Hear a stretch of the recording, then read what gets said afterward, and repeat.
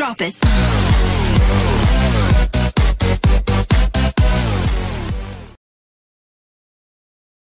Hello everyone, this is Miss Maria from DWIN Technology. Today's tutorial is about DWIN K600. It's normally used to send the data to the UART. Here is the module for DWIN K600 location. Draw box.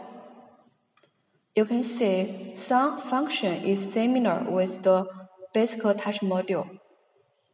You can also set the button effect, page changing. And here you can set the VP address. Scope is 0000 to 6FFF.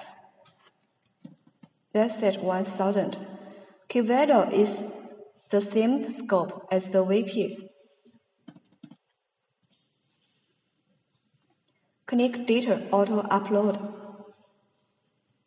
Save. Generate. When press this button, the data will be sent to the MCU.